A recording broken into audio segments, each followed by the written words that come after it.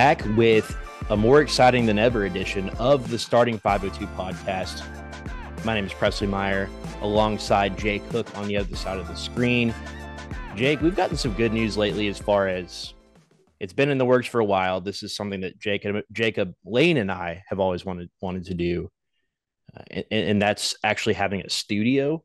The reason we've been able to expand so much, right, is because you can be in your family room or wherever in Bowling Green, Kentucky, and I can be in Oldham County, and we can make this thing work.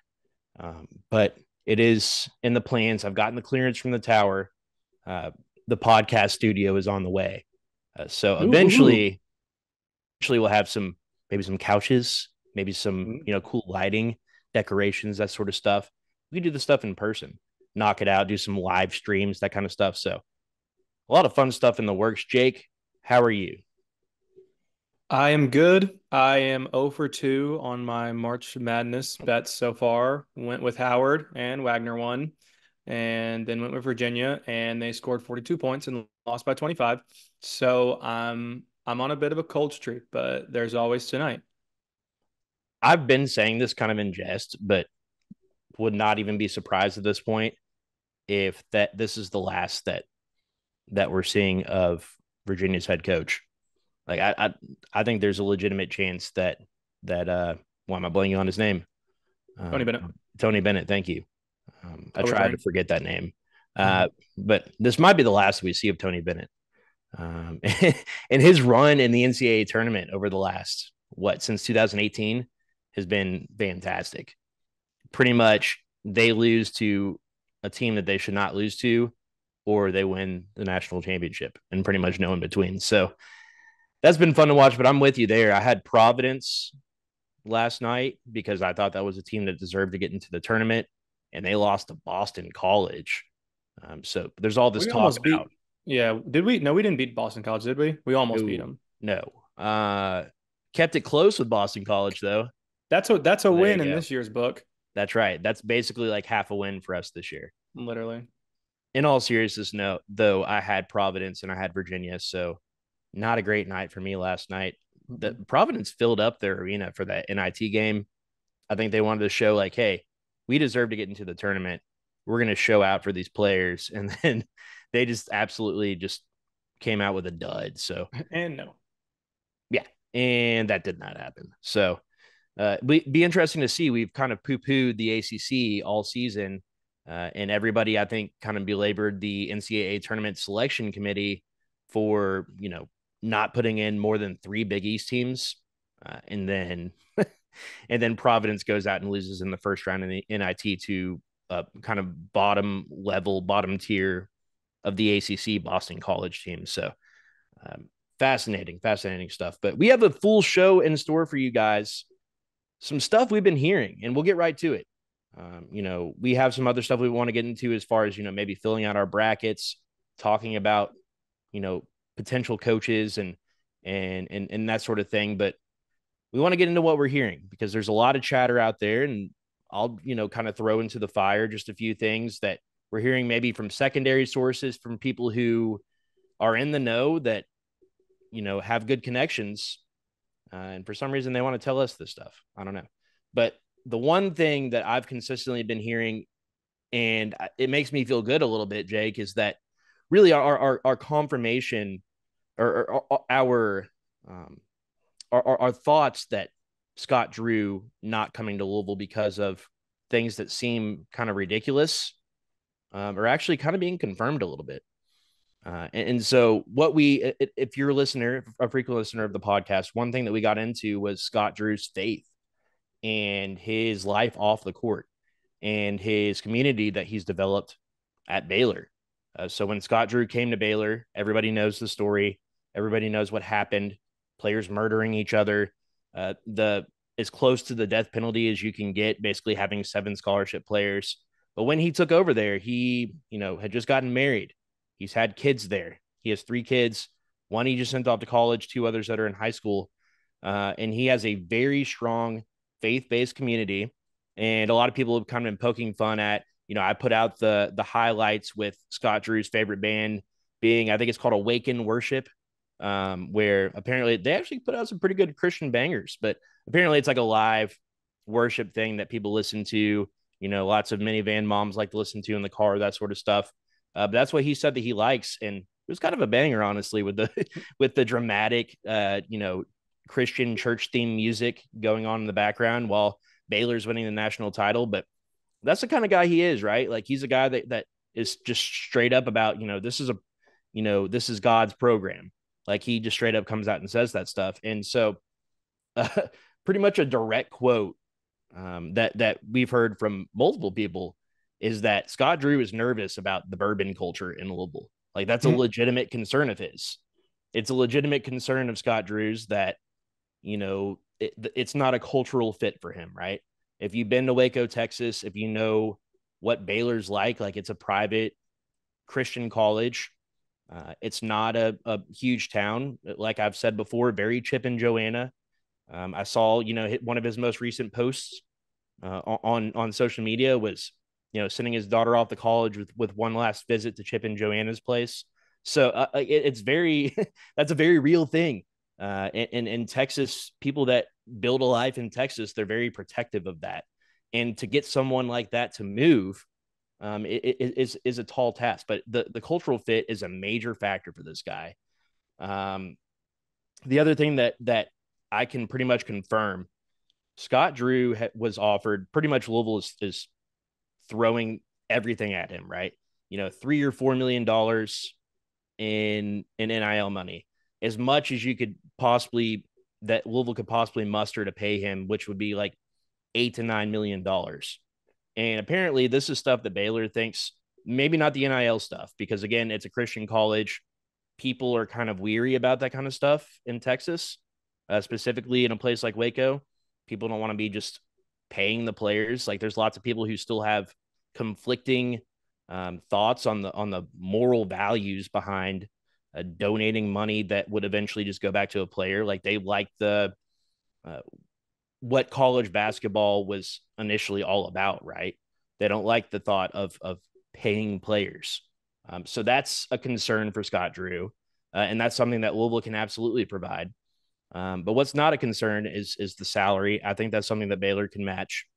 I think it's really just all about what's the best fit for him. If he can look at Baylor in 10 years and say, I think I can win another national championship here, I don't see any reason why he would want to move. And we've had, Eric Crawford, a few national media guys come out and say, they're kind of hearing the writings on the wall. He's going to straight up say no to Louisville. And I think that kind of confirms our initial suspicions, Jake, that, people kind of laughed at that and said, oh, we have one of the biggest Christian churches in the world, Southeast Christian, right down the street. And we have, a huge faith-based community. We're a huge Catholic community. But no, I mean, there's some real, feelings behind that from him. Ultimately, it's about more than just the job. It's about more than just winning championships. It's about his beliefs. And ultimately, I think that's what's going to hold him back. I'm not saying that it's officially no. I'm not saying it's officially off the table or that Louisville's not going to keep throwing the book at him. But I will say that, I would say it's very unlikely at this point that Scott Drew is the next coach at Louisville. What are your kind of thoughts on that, Jake? Hate to hear it. I started working on the Google Doc yesterday, and literally, very first thing was Scott Drew's still number one and hasn't said no yet.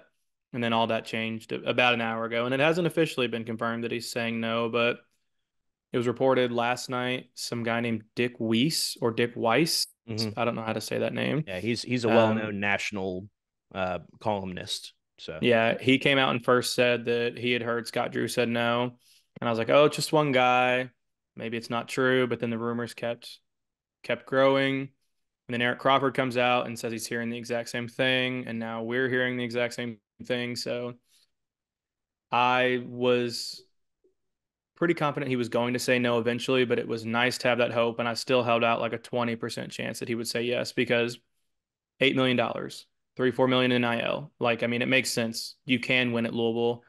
It's not 100% certain that he will ever get back to the national championship with Baylor, because since that national championship team, it's been a little downhill. So maybe he was seeing the writing on the wall.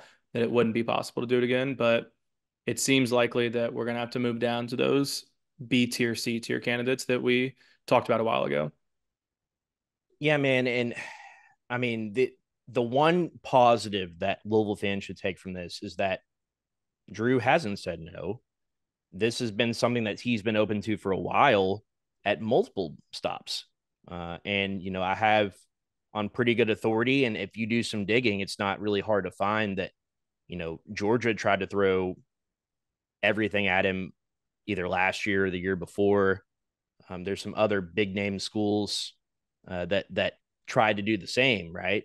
That tried to make Scott Drew one of the highest paid coaches in college basketball. I mean, he's already six, but try to make him, competitive with John Calipari, Bill Self. And he pretty much for the same reason said no.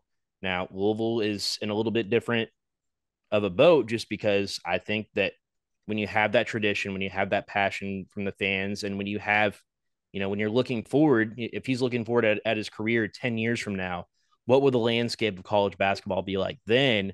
This is a guy that's very open to building his teams through the transfer portal.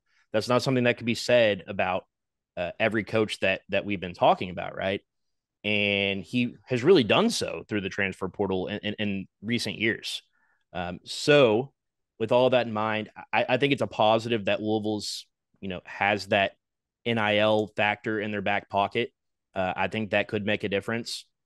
And if it's something where to me, what it sounds like it's something where he's very interested in making a move.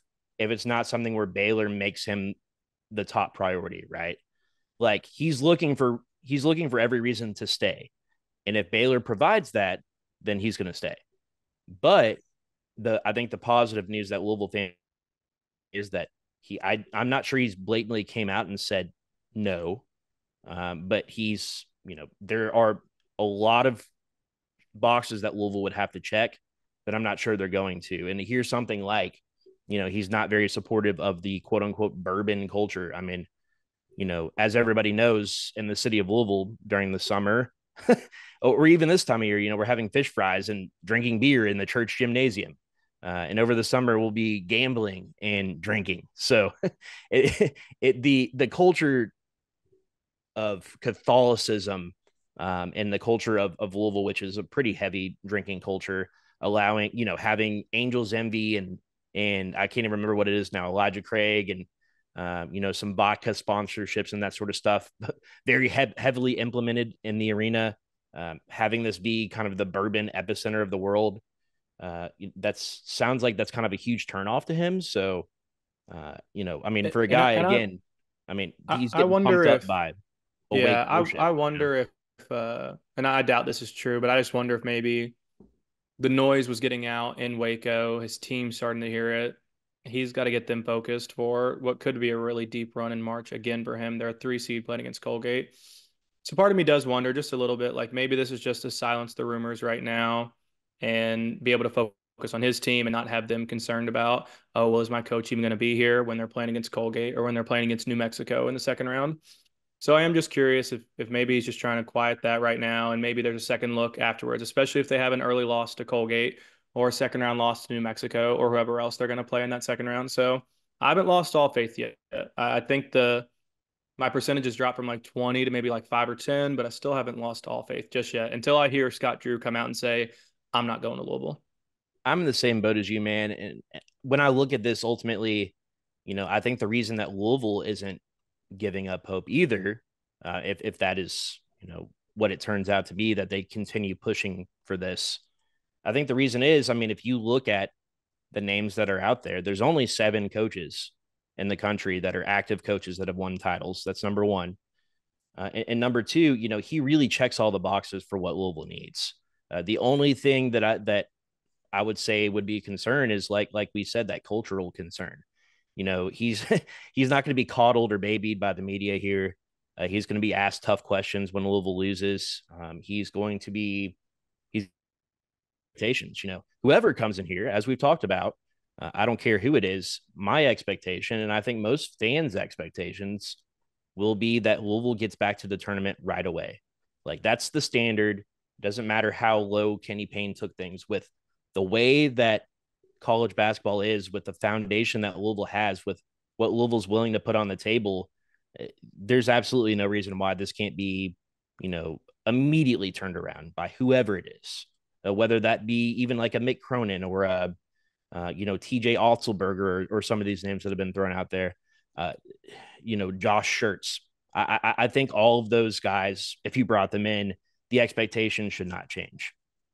So the other thing that I wanted to get into a little bit that we're hearing, there are two names that have been floated out there a lot that,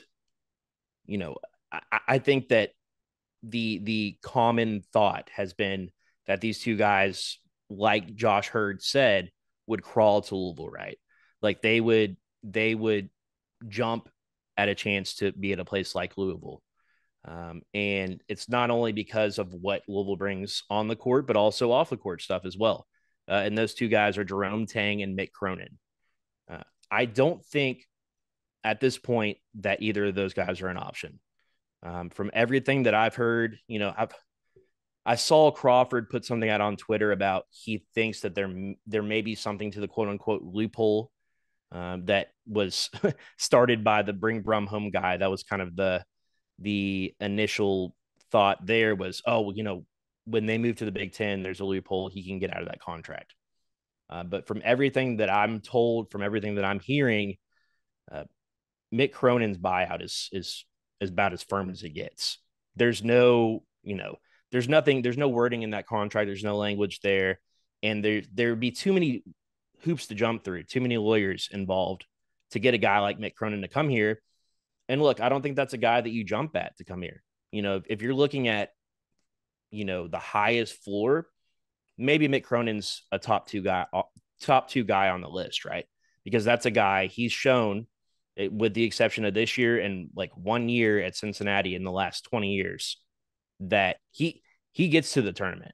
Like that's a guy that will be in the tournament, which that's great, but that's not ultimately, 5 years from now, if Louisville's gone to 5 tournaments and won 1 game, that's not the standard. That's not the expectation.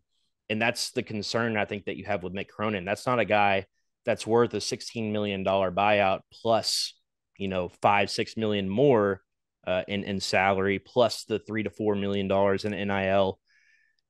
I think that's a guy that's out of contention. Now, is he a guy that would crawl here from Los Angeles? I think so. I think there's some stuff off the court that is wanting him to get near closer to home. With that being said, though, there's a job open in Michigan that I think that Michigan has that power to money, if you will, to pay a guy like Mick Cronin. I think that he'd do well there. I just don't think it's the right fit or the right time, and not financially wise to go after a guy like that. And the other guy would be Jerome Tang. We've heard, Mike Rutherford said over and over, he doesn't think Tang's the guy. I'm kind of hearing the same thing. From what I know, this is a guy that's reached out to Louisville. There's been communication, and for whatever reason, something's kind of thrown Louisville off about Tang. I don't know if it's his background. I don't know if he's not a good interview. I don't know if there's red flags there, and I don't think Louisville's willing to jump at that. Now, is Jerome Tang willing to come to Louisville? Absolutely. I think that's a guy that if you picked up the phone and gave him an offer, he'd say yes right away. But I don't think that's a guy that will end up here. And so then the attention turns to Dusty May, right? So people have been putting out there over the last couple of days that Dusty May seems like, it seems like he's in later talks in the process with Louisville than anybody else has been so far. And it seems like it may ultimately be that it's Dusty May's job to turn down. Now, I would ask you, Jake, is that somebody that you feel comfortable with being the coach at Louisville for the next 10, 20 years? First time I heard it, Dusty May, I was like, oh yeah. At like very beginning, like a few months ago, I was like, oh yeah, FAU coach, took him to the Final Four, did a little bit more digging, took him 3 years to turn FAU around. So that worried me because we won a quick turnaround here, which obviously it's more difficult to turn around FAU than it is Louisville. His recruiting classes have never been higher ranked than 100th in the nation in the 5 years he's been there. So that's another concern. And his transfer portal classes have never been higher ranked than 112th. So when I initially made my coaching search list, I think I had him at like eighth or ninth. Not because I don't think he's a good coach, because he is a good coach. He's a very good offensive coach. His defense is pretty hit or miss, which is concerning. But the more I think about it, the more I watch what he's done at FAU and you put it into context, the fact that in the first 25 years of their program before him, they had made it to one tournament. And now they've made it to a Final Four, and they'll probably make it to at least the round of 32 this year. That is pretty crazy. That is really, really impressive. And I know the recruiting in the transfer portal hasn't been as great, but this isn't 2008 where you need John Calipari or Kenny Payne or like huge connections to get these players, especially in the transfer portal. What you need is money. And it's very clear that Louisville has that. The number's been thrown out $3 to $4 million in NIL. And if that is the case, if that's all reserved for basketball for next year or even for the next couple years, that is plenty of money for Dusty May to come in and be able to get 6, 7 guys from the transfer portal. And especially, he's got 3 dudes on his team that are juniors this year. His 3 leading scorers, John L. Davis, Vladislav Golden, and Elijah Martin, they're all juniors. They can just seamlessly come with him. They already know everything there is to know about his system. They've been there. I want to say all 3 of them have been there every single year that Dusty May has been there. So the more I think about it, it's not the home run hire, but I think it has the potential to be the home run hire with what he's done at FAU, with the NIL that we can offer, with the players that he can instantly bring in, 3 impact starters that you can bring in, and the fact that he's only 48. That's another thing. He's going to be here if he's successful for 20 to 25 years. And that's really not anything that can be said about any other coach that's on our list. Like every other coach is at least 52, 54, I think. So I'm talking myself more into it. He's not Scott Drew, but I do think that he's a hire that I can get behind. Yeah, Dusty May, we talked about, historically what Scott Drew's done in the portal, what a guy like Eric Musselman or Jerome Tang or one of these guys, even a Mick Cronin has done in the portal. Dusty May historically has not been a guy to go out and grab some high name, big name prospects, right? I mean, and you would think it'd be pretty easy to recruit to Boca Raton. I mean, there's a lot of old people there for a reason. I would go there. It's a nice place to be. But I will say again, it's FAU, and to go back to your initial point, Jake, you know, I just I'm really comfortable with the way that he's developed that program because you said turnaround. I don't really even think it's been a turnaround. It's just been they the wrong direction for 3 decades, and he took them and steered them in the right direction. I mean, it's been a complete 180, if you will, of the direction and overall notoriety of the school and the program. I mean, even if you look at their football program or anything else in athletics, they've always been bottom dwellers wherever they are. So this is absolutely something it's been unprecedented in their school's history.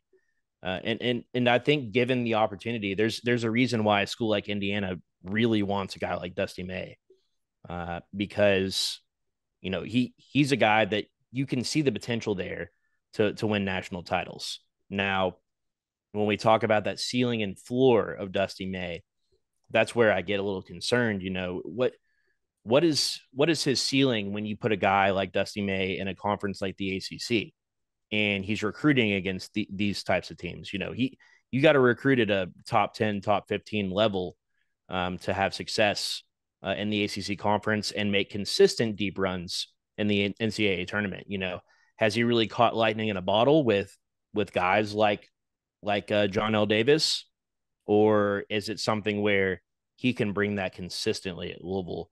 And I do think what you can give Dusty May if he comes to Louisville is a much lower salary, obviously, than what Scott Drew would make, but you can give him a lot higher salary for his assistant coaching pool. And I think that that's a huge positive. I mean, if you're still looking at those same type of numbers for a Dusty May with NIL, I think that you could do a lot of damage. And as you suggested, you could take three guys like Davis, like Big Vlad, which if you watch any of their highlights, I really like Vlad Golden a lot. If you take two or three of these guys who are juniors who, they had a extremely successful NCAA tournament run last year. They beat a ton of top name teams. They beat Arizona earlier this season, pretty much in a road environment. They won in Las Vegas.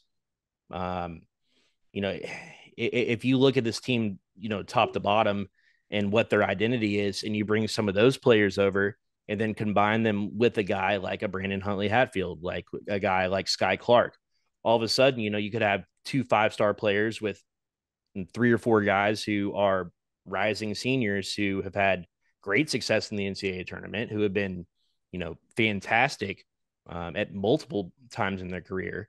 I mean, John L. Davis was an all conference USA player last year. I think he was an all AAC player this year. And when you watch their tape, it's pretty impressive, the offense that they run. And I've heard a lot of qualms about the defense. They were 28th nationally defensively last year, and they plummeted all the way to 185th defensive rating this season. But if you look at them at the end of games when it matters the most, I think they defend just fine. When the game has been on the line this season, if you go back and look at their most important games against like a South Florida, against, like I said, like an Arizona, some of these bigger name teams, or, I wouldn't say South Florida's bigger name, but, a team that's been successful this season, when you look at the end game scenarios, it's the polar opposite of what you saw from Louisville this season. It's, they're locking down. They know their jobs. There's an identity with this team. So there's a lot of promise there, in my opinion. The one thing that I would throw in, though, Indiana, Mike Woodson, they have a coach that is probably close to retirement age. Mike Woodson's been all over the place. He's been not as successful as many hoped at IU, and IU is going to want Dusty May badly, whether it's this year, whether it's in 5 years. So, that's something to take into consideration as well. Josh Hurd said he wants a guy that's going to be locked in for 20 years. If this is a guy that, say, the IU job opens next season and he's willing to take that leap, do we want to be back in the same scenario next season? I don't know. But what I do know is that I'd like to not be talking about a coaching search this time next year. And I think that Dusty May can be a guy that would put Louisville in the tournament in year one and give us national championship type of aspirations. Sorry, you cut out right there. What'd you say, Bryce?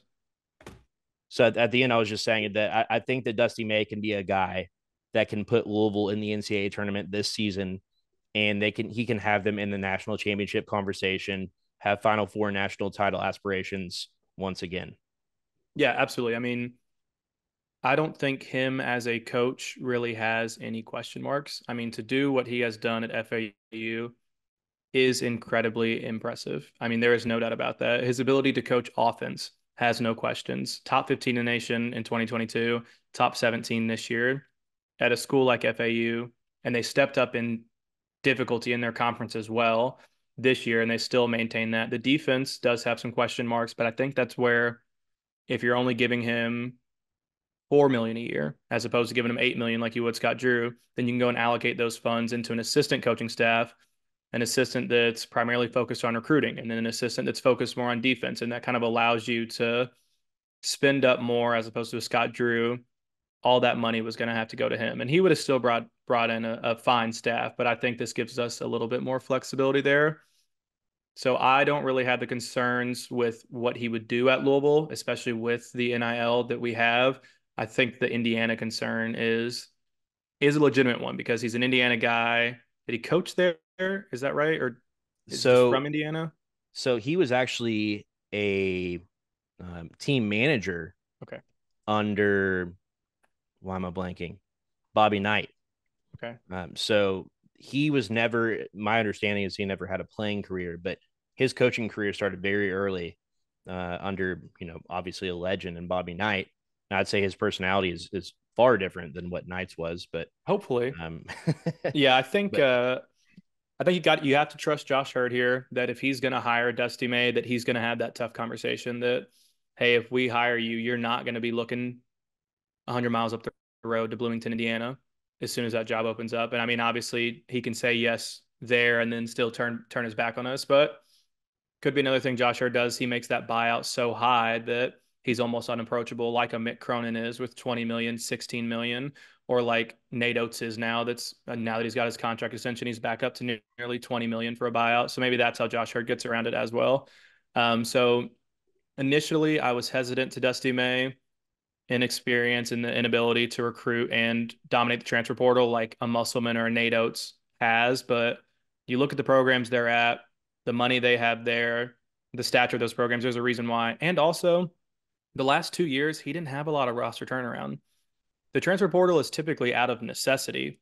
If you have a good team that goes to the Final Four and you can keep almost all of those guys, you don't have to go to the transfer portal. So that's why his class is unranked this year. The reason you go to the transfer portal is because you lose 3 guys to the NBA draft, 5 to the transfer portal, and injuries or stuff like that, or just graduating seniors. So he just didn't have anyone that needed to fill in spots. So to me, that's a little bit less of a concern. Scott Drew's still the home run hire, but I do think Dusty May can be great here and could give us 20 to 25 years of greatness if hired. yeah, and you see that he kind of took over a lot of what Mike White implemented. Back in the early 2010s, he was at Louisiana Tech, followed Mike White to Florida, and they were pretty successful under his tenure. And then since he's moved to FAU, he's kind of put his own stamp on things, his own fingerprint on things. Uh, when you watch Dusty May's style of play, it I think it's a style of play that would excite fans. I think it's something that that could give us some hope here because it's so polar opposite than what we're used to with Kenny Payne the last 2 years, right? Like there's a definite identity. Like they look to get out and run. When they get defensive rebounds, there's 2, 3 guys immediately sprinting down the court. And you saw in their Final Four run, teams for whatever reason could not keep up with that. Especially teams that are really honing in on trying to grab offensive rebounds. You have 1 or 2 really solid rebounders outlet pass and they get things going very quickly. That's not something we've had at all. And then he runs a very regimented offense. There is a plan in place, and I think the playbook is pretty deep for Dusty May as well.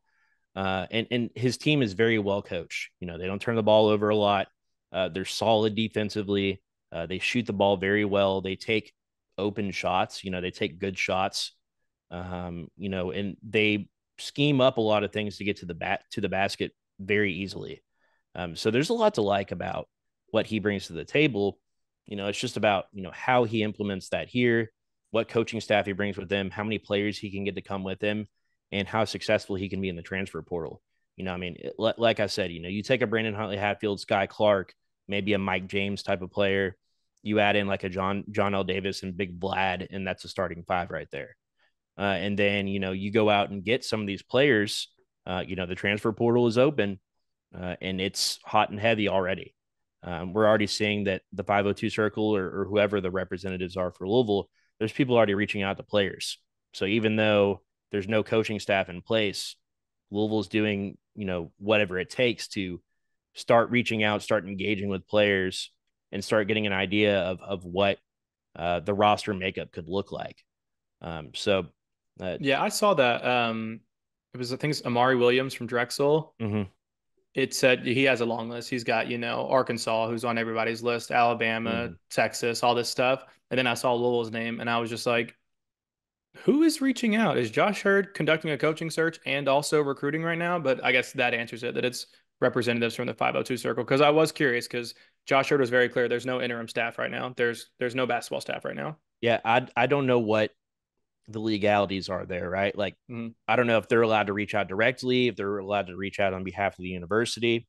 I know Louisville acknowledges the circle as the official partnership. So maybe we get a little bit of clarification on how that works. But I do know that there's a lot of studying that goes on behind the scenes. Who are guys that could pop in the portal, right? If you're a coach who's recruiting, that starts in October, November of the previous season. You're watching what players are, have the best analytics, who are the players that are making the most open or contested shots, who are the best, who has the highest rebounding plus minus percentage. I don't know exactly what they factor in, but there are similar analytic places out there like a PFF that keep track of advanced statistics, and they're out there ranking these players already. And so you can look at a list of 200, 300 players, take a look at guys that you think might pop, stuff. A lot of stuff happens behind the scenes where there's handlers or whatever you want to call them. I feel like there's kind of a gross connotation with the word handlers, but representatives of players, right? A parent, a former coach, something of that nature, that they're like, look, little Johnny's not very happy in the middle of February for X team. And as soon as that portal opens, look for his name to be out there. So I think that's typically how those types of things go. And I'm sure there's somebody, whether it be, I don't know what's legal with, again, I don't know what's legal with the NIL conglomerates, but I'm sure there's stuff that's going on behind the scenes. So are there any players out there that you're looking at that you've seen have entered the portal that are somebody to keep an eye on, that are interesting to you? I know we said we saw the one player that entered the portal and included Louisville on a long list of players. Anybody else stand out right now? There's not. It's just so hard right now because you don't know who the coach is, so you don't really know what they're looking for, and you don't know who the coach is going to retain. So there are obviously a lot of talented players in the portal right now, like Michael Ajayi from Pepperdine. He's really, really talented swingman. But to me, I just think it's too early. We can talk about some names. Kanye Clary from Penn State's a really good player who hit the portal. He's going to be top 10 name, probably regardless of how many names hit the portal. But I think it's just going to depend. Does Sky Clark come back? Does Brandon Huntley Hatfield come back? Does Caleb Glenn withdraw his name from the transfer portal? Does Dusty May bring in John O'Davis? Whoever this next coach is, who do they bring in? So I think it's tough, and I'm not really concerned with the names right now just because I know there's going to be talent out there. And once we get a coach in and we understand what his system is and understand, okay, he's got 3 players returning for Louisville and he's got 4 guys coming with him from FAU, I think that's when it'll be easier to be like, okay, we clearly need a 3. Mike James, Trey White are gone. We got to have a 3. We need to go get Michael Ajayi or whoever it is. So I think it's early right now. There are some really talented names out there like Kanye Clary, Michael Ajayi, Brandon Garrison, Doug McDaniel, guys like that. But I think it's a little early on to talk about it. And I'm not too concerned. I know that whatever coach we land, he will get whoever he needs. Yep. I mean, look, Jacob said it the best last week. If you're looking for players to recruit for next year's team, you got to look for, and there's not a lot of winners that are available right now, right? All of the guys that you're potentially going to want that are going to pop and end up in the portal are probably going to be playing this weekend. They might be playing next weekend. These are guys that are on successful teams already, that they've been a part of winning culture, and they're just looking for something that's a little bit better of a fit. So yeah, I kind of agree with you, Jake, that, it's nice to see some of these players entering the portal, but if they're coming from a 7-25 team or whatever they are, maybe the next coaching staff is going to be looking elsewhere.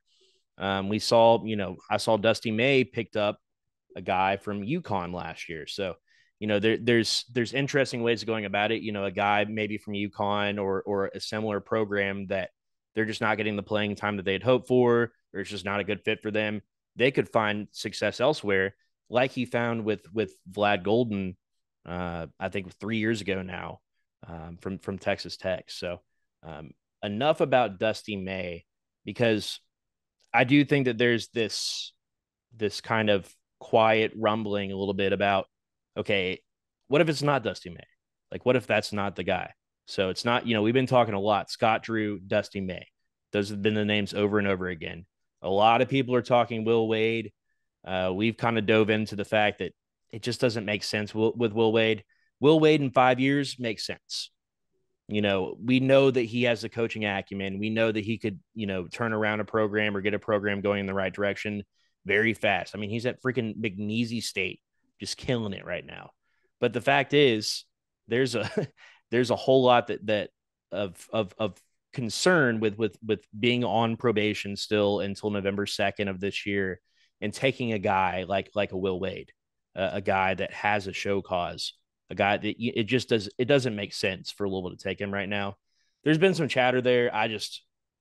I'm not really willing to have that conversation, because I just don't think, based on everything Josh Hurd has said, Will Wade feels like the last guy that they'd be going after right now.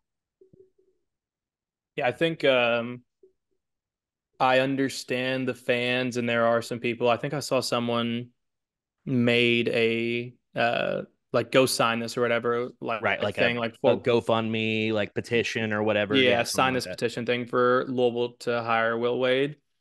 I mean, if you listen to Josh Hurt's comments in the press conference whenever we let go of Kenny Payne, he was very clear that he has a higher threshold for character than what he would consider most people have. So to me, right there, that eliminates Will Wade, that eliminates Chris Beard, that could eliminate Nate Oates.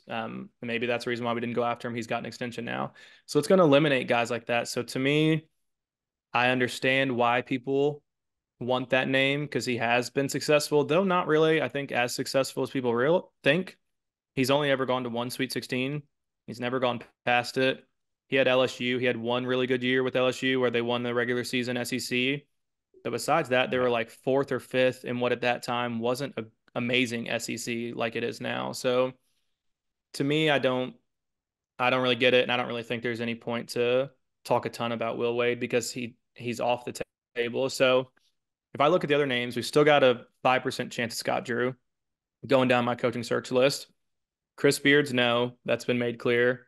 Nate Oates is no, he just signed an extension. Eric Musselman Yeah.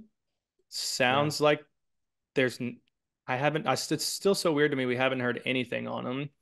I know Rutherford talked on his radio show a couple days ago about the first time that Louisville was hiring, so 2 years ago when they ended up with Kenny Payne. The search firm looked at Eric Musselman and came back and saw that there was something there that they did not like. They did not recommend Eric Musselman as the next hire. I think Rutherford said something about he likes to drink a lot, which works really well in Louisville. Yeah. So maybe that's why Josh Hurd didn't consider him 2 years ago and still isn't considering him now. I think he'd be a great hire, but I understand that if Josh Hurd's really high on character and having a guy that he thinks will represent the university well, he doesn't want Musselman. And Musselman's also going to be 60 in November. And Hurd came out and made the comments that he's not going to hire a 60-year-old. So I can see why that marks him out. TJ Otzelberger was next. $17 million buyout, I think is what it is at Iowa State. It's high. Yeah. That's not happening. No school has ever paid more than like 4.5 million for a coach. So we're definitely not paying 17 million. Next on the list is Jerome Tang. We just spoke about him. It seems like he's out. Either his interview's not going well, or Josh Hurd just looks at him and says, "You've had one successful year and you've had one really bad year." And we've already seen what an unproven coach does at Louisville, and that's not good results. So maybe he's leaning away from that. That leaves Mick Cronin, which we talked about as well. Super high buyout. And that's another thing people are talking about. Oh, there's a loophole in his contract. There is no way that UCLA is going to be like, oh, yeah, there's a loophole. Let's not fight to get $16 million from Louisville. Like, there's Yeah. going to be so much litigation behind that. If we were to attempt to do that, that to me makes no sense logically. Yeah. I mean, I'm just trying to imagine a world where, there's litigation, there's, you know, a bunch of, trials going on back and forth for Louisville over freaking Mick Cronin. Like, again, if this is a guy that's like, been super successful everywhere he's been, I think when he was hired at UCLA, I don't think UCLA fans were super giddy about that hire. He was like their fifth option. Yeah. And he took over a team that was already loaded, and they went to a Final Four. And since then, uh, yeah, they've been solid, but that's what he's been known for his entire career.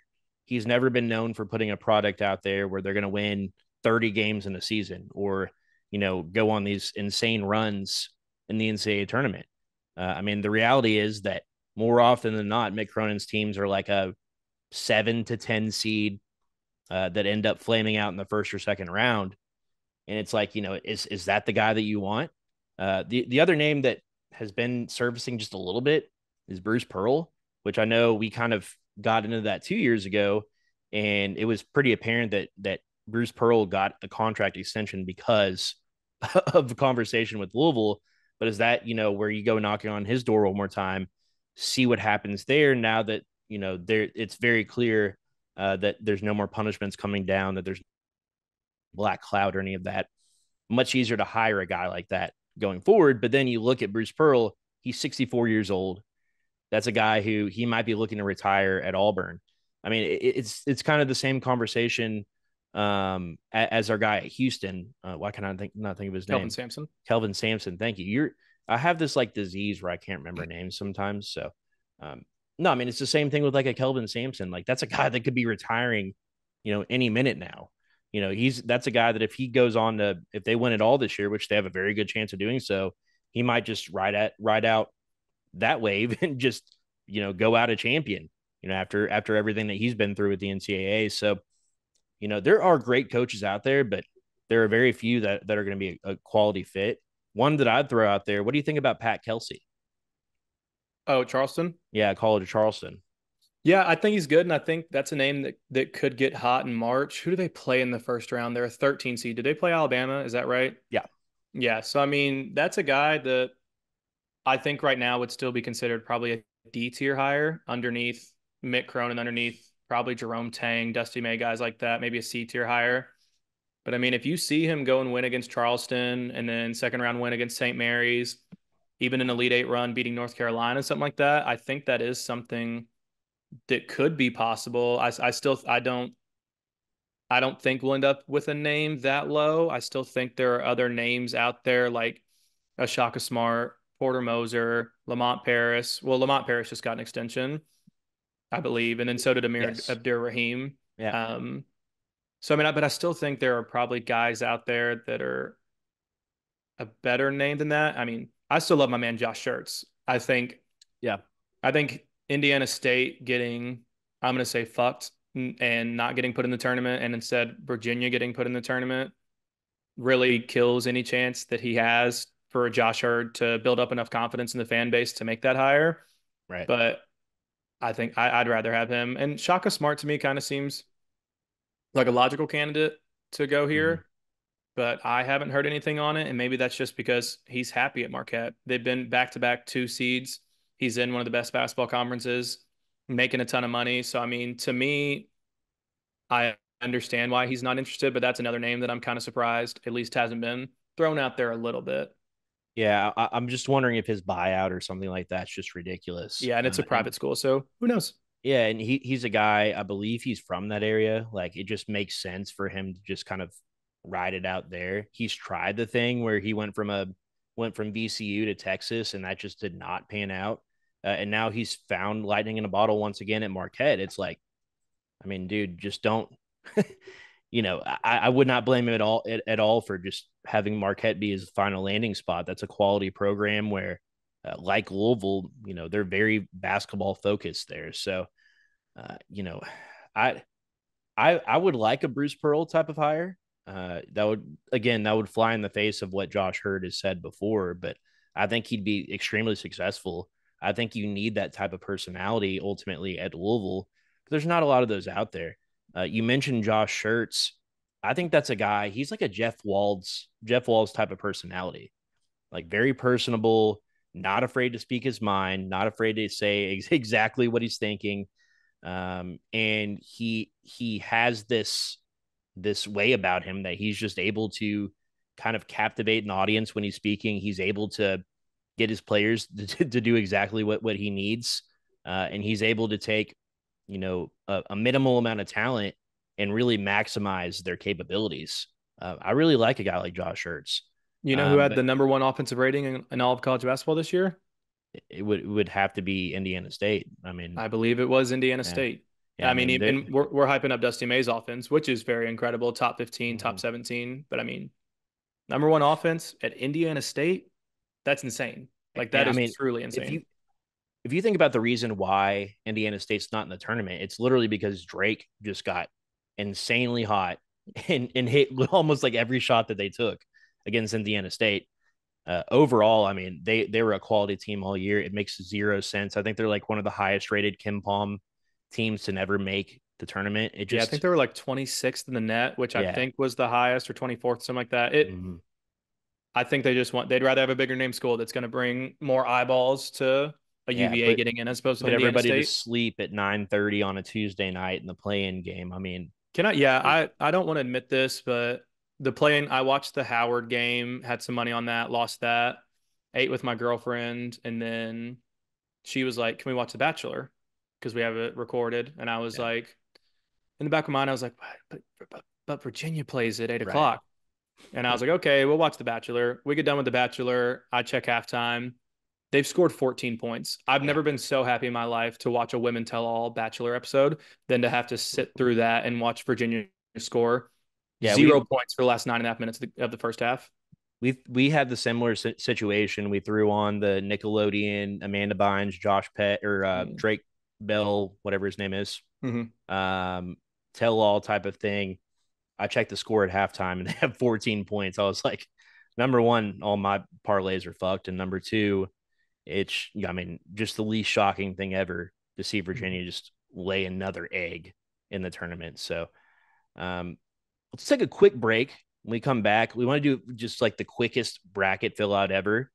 On the other side, starting 502 podcast. See you in just a second. Mr. and Mrs. is for everyone, from a more traditional 90 proof to a cash strength that's smoother than 2013 Russ going to the hole. And boy, could you use that right now. Mr. and Mrs. Bourbon covers tastes, all different taste of preferences, 6 different bourbons that they're offering. Be among the first to try Mr. and Mrs. Bourbon, the official bourbon of the state of Louisville, and the Starting 502 podcast on shelves anywhere you find your liquor, and now online at mrandmrsbourbon.com. All right, we are back, and we are here to address this 2024 State of Louisville Bracket Challenge, brought to you by our friends at Mr. and Mrs. Bourbon. They're going to throw in a bourbon tasting. We don't have all the details worked out, so I'm not going to give you, a full. There will be a bourbon tasting for 2, trying out some Mr. and Mrs. Bourbons. We're also brought to you by our fine friends over at Frankfurt Avenue Liquors. They're going to throw in a gift card to the winner. And then finally, a gift basket, some sort of prize package from T-Shirt Hooligan. We can do some State of Louisville swag. We can kind of decide whoever the winner is, what we ultimately decide to throw in. So here on my screen, I have the 2024 NCAA tournament bracket. And Jake and I are going to very quickly fill out, a bracket together. If we can't decide, so we should do a coin flip. I don't have a coin, I don't think. Maybe we can like rock, paper, scissors for it or something. Okay, whatever we want. But Whoever wins rock paper scissors gets it. let's fly through this thing real fast. So we got the East Region open. UConn, are we in agreement? UConn. I told you I was going to argue with you for 20 minutes why Stetson will defeat UConn. No, absolutely. UConn moves on. Any opinions on the Hatters? Not a single thought. Cool name. So we have FAU and Northwestern. Again, FAU playing on Friday night at 12, or Friday afternoon at 12:15. Any concerns about FAU over Northwestern? I admittedly don't know as much about Northwestern as I thought I would. I do know that they are terrible at defending the 3, and FAU is one of the best teams in the country at shooting the 3. That was kind of my initial logic behind it. Also, FAU, obviously, the run last season, they have pretty much everybody back from that team. Any thoughts, any arguments for Northwestern? I think the only argument there is that they do have Boo Buie, who is probably going to be the best player on the court at all times. Yeah. But I think I'm going to trust what could be Louisville's next head coach in Dusty May. They proved it last year that they can make a deep run, and they've still got all those same guys that made the deep run last year. So I'm safe there with you. Let's go FAU. Where are our upsets going to come from? So the first opportunity here, as people know, it's really 50-50 on these 5-12 games. It seems like the 12 wins just as much as the 5 does. I think there's some kind of streak going on right now. It's like something crazy, like 20 straight years that a 12 has won a 12-5 game. It didn't happen last year. It was like the first time that it hadn't Okay. happened in Okay. like 20 years, like you said. Okay. So, any thoughts on UAB? I mean, San Diego State again, a Final Four team from last year. We have three of them in this region. I know they Um, kind of screwed UConn. y'all, yeah, whatever. UConn's got a, in my opinion, I think they got a cakewalk. But what what do we got here? San Diego State. This is probably the game I know the least about. Like I truly, I don't think I've watched a San Diego State game all season. But here they are back again as a 5 seed. It's tough to stay up that late. Mountain West was really disappointing last year in the tournament. Besides San Diego State, they got what 6 teams in this year. Mm-hmm. So I mean, it's definitely a competitive league. UAB's not bad. They beat USF. I think they have a chance they could win this one. I'm with you. I have not watched a lot of San Diego State. They are on way too late, and I'm in bed by like 9:30 every night. Right. Right. So I'm really fine going either way here. I could see the upset from UAB, but I'd also be fine going chalk and just going with San Diego State with that Final Four experience from last year. UAB is in a similar boat to me as like an NC State, where they kind of caught lightning in a bottle. They expended all their energy to win their conference. Mm-hmm. I mean, reality is FAU should have, or South Florida should have won that conference and probably been bumped up a little bit. UAB ultimately, comes out victorious in a very weird conference tournament. I think San Diego State's the pick just because, again, you're going with their experience. UAB, I'm big on that. Like they've expended too much emotion. They've been through the ringer already. We're not expected to win their conference tournament. Already overachieving. They're going to be like a darling pick, but I think it's San Diego State, man. Um, Yep, I agree with you. Cool with that. we get into a fun one here. Auburn and Yale. 4-13s are always fun. I believe, again, it's one of those stats where 13s are beating fours way more often than people like to be comfortable with. This is Friday afternoon at 4:15, and I think this is going to be appointment television here. Auburn has been great as far as the analytics love Auburn. They think they're a top 5-10 team. Have thought that all year. We talked about Bruce Pearl, how successful he's been. What any takes on Yale? I don't have any hot takes on Yale other than a lot of people are picking this upset. So I watched them play. They played Brown in the Ivy League championship on Sunday, I believe. They should have lost that game. Brown was up, I want to say like 10, 12 points at one point. Yale did. That's the first time I watched Yale. Not a big Ivy League hoops guy. Yale did not impress me at all, and Auburn has impressed me thoroughly multiple times throughout the year. I think the only thing Yale really slows it down. They're really, really slow paced team, and they're pretty good Right, offensive rebound. They've got a couple good 3-point shooters, so they've right. got some of the pieces you need to make that upset. But Auburn's rolling. They just won the SEC. To me, I think that Auburn's a safe pick there, and we are as chalky as can be. Yeah, I mean chalk in the first four picks, but does that change with BYU and Duquesne? Duquesne sneaking in there with an 11 seed. How about that? I know. Yeah, Duquesne beat VCU. They looked pretty good. VCU really tried to make a run there at the end, I think on Sunday as well. So they're another team that won the conference championship. So does that mean are they hot? Or does that mean they've expended all their energy in 5 days to win it? I don't have any strong feelings. I know BYU is much better at home than they are on the road and neutral Yes. site. So if you want to go Duquesne there, I'm cool with going Duquesne.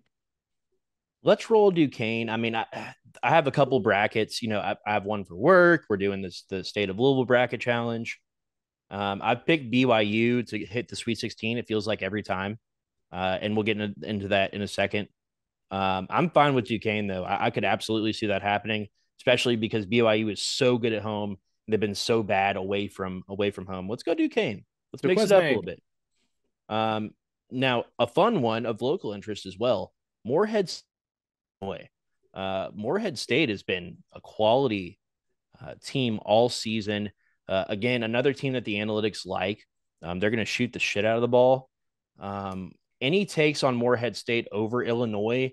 I mean, Illinois, again, they've kind of snuck under the radar as like a top 15 type of team all season. They get in as a 3 seed. Any takes on Morehead State over Illinois, or do you think that Illinois is good enough to you know, take them down?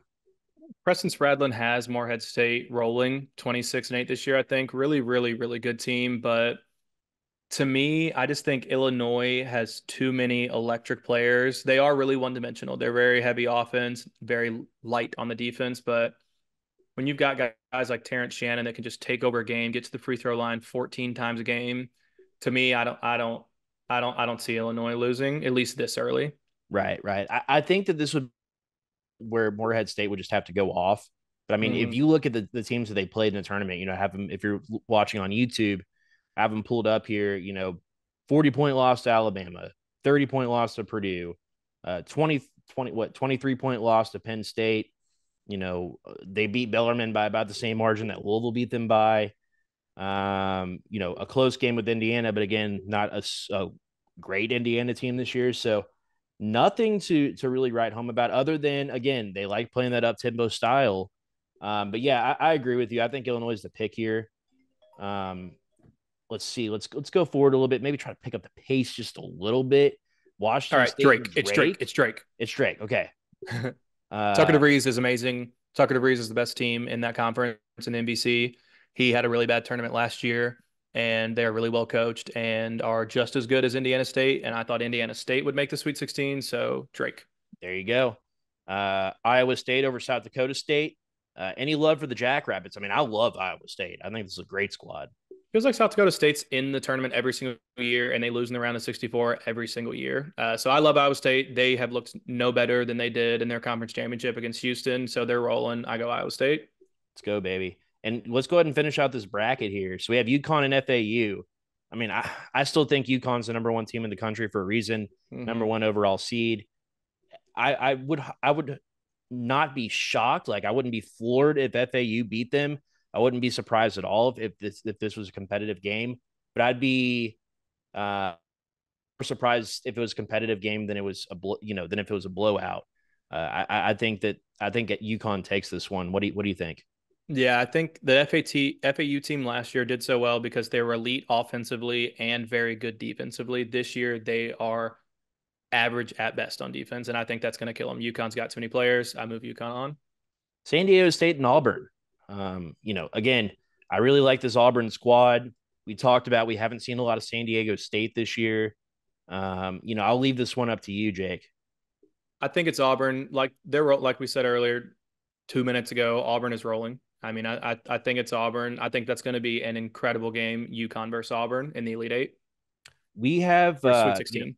we've been relatively chalky so far. The only two upsets we have are Duquesne over BYU and Drake over Washington State, which I think that's probably going to be close to a pick 'em anyways. Duquesne and Illinois, kind of the same thought process here with Illinois. It's hard for these teams to spring upsets and then get back down to reality and keep it moving. I think if Duquesne does win this game, I think Illinois blows them out personally. Yeah, I think it's Illinois. I'm perfectly fine with that. I will say though, Drake Iowa State is interesting to me. I've made about 4 or 5 brackets now, and in a couple of them, I have taken Drake. They're a Okay. really good team. They've got a star player that can carry them through the tournament, like a Jimmer Fredette, Yeah. like a Steph Curry, like something like that. They have the talent, and I saw a stat somewhere, and Mike Rutherford's talked about it a lot. Teams that are low ranked in the preseason, unranked in the preseason, and then overachieve greatly throughout the year are like prime candidates for bowing out in the round of 64 or the round of 32. So if you want to go a little freaky there, we can go Drake. Let's get in our feelings here and go Drake. Okay. How about that? Dude, if Drake goes to the Sweet 16, like you're not gonna be able to stop me with the Drake references. It's gonna be Mm-hmm. all over the place. So we do have a Final Four in this region of UConn and Auburn, Illinois and Drake. Are you thinking UConn, or do you think is Auburn? Is this where they kind of trip up? I think it's UConn. I mean, I know it's so chalky. The number one overall seed they won last year. I may have a $50 future on UConn to win the national championship, but I There just you go. think they're so perfectly balanced. They brought back so much talent from last year. They added even more talent in. So to me, UConn's got the experience, and they've got a psycho coach in Danny Hurley that will not let them play a B- game or a C+ game. I love watching UConn, and when they get knocked out, I'll be sad because I want to watch quality basketball this March, Mm-hmm. and I think that UConn is, when you talk about the best teams in the last 10, 20 years, they're up there, man. And they have a chance to submit this, or cement themselves is kind of a dynasty type of team. I like UConn. Illinois, Drake, any upset potential here? Does Drake keep the ball rolling, or are we looking at Illinois here? I'm gonna let you go here. I've made a lot of picks. I'm kind of in love with Drake, so I understand. I pushed him to the Sweet 16. You have to make the decision here. All right, we'll go Illinois. You know, it's very common. A lot of people, it's very rare that a 10 plus seed makes the Elite Eight or Final Four. March Madness is known for these upsets, but the reality is once you get to that second weekend, it's typically, your 5 seeds, your 1 seed, your 2 seeds, like you still weed out some of the quote unquote lesser teams. I think in this instance, I could absolutely see, again, an Illinois team that not a lot of people are talking about. They end up in the Elite Eight with UConn, so we'll go with that. And then that leaves us with UConn and Illinois. Any thoughts here? Any upset potential from Illinois, or are we just rolling straight to the Final Four with UConn? I mean, my vote is for UConn. I think Illinois' biggest issue is they don't play defense very well. They've given up like 97 points to, I think it was like Minnesota. I watched one of the games, and Minnesota's ass at basketball. I just don't think they have the defense that will consistently win them, six straight games, 5 straight games, whatever it's necessary to win the championship. I'm in agreement with you. Illinois has been trying to get over this hump for a while where they have great regular seasons, can't quite get it done in the tournament. I think Elite Eight is great for them, but I think this UConn team, again, I think they're on a roll. Moving down to the West region, North Carolina and Wagner. Wagner first ever NCAA tournament win last night. We go in North Carolina. We're going North Carolina. I have my doubts about North Carolina, but I don't doubt that they can beat Wagner. Me neither. I think this is a UConn team that peaked a little bit too early. They were a really quality squad when they played Kentucky back in December. I just don't think that they have the dogs to, make it to a Final Four. We'll get into that in a second, but I think they roll against Wagner. Now we get into Mississippi State against Michigan. Mississippi State are kind of a darling here. A lot of people are picking Mississippi State to make it to the Sweet 16, knock out the first number 1 seed, but they face Michigan State. And, Michigan State very quietly had a solid run last year. And this is what Tom Izzo teams do, right? They just sneak into the tournament, and then that's just a team you just do not want to face. Are they able to get over the hump against Mississippi State, or are we going with the SEC school here?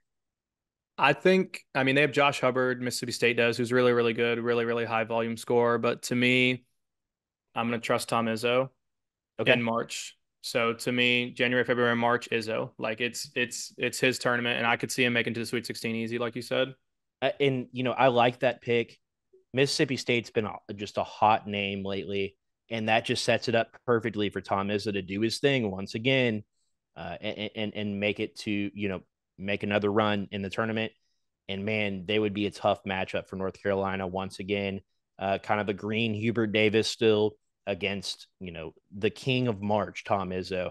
And now we get into probably what I would consider the most exciting little region of the bracket, and that's the St. Mary's, Grand Canyon, and Alabama Charleston games. I've gone back and forth. Every year there's this little portion of the bracket where you're like, okay, if we're able to, if you're able to select, say, a Grand Canyon, all of a sudden, like, if you miss out on a team like a Grand Canyon or a College of Charleston, then all of a sudden you look up and your whole bracket is fucked because you totally missed out on this upset pick and they're making a deep run. I really like Grand Canyon, but St. Mary's has kind of, dethroned Gonzaga there, at least for a year in the West Coast Conference. Do we like St. Mary's to ultimately take down Grand Canyon? Or do you like what the other Drew brothers doing over there at GCU? Yeah, I like Bryce Drew. I like what he's done with the Lopes. But to me, St. Mary's, watch them play against Gonzaga in the WCC championship.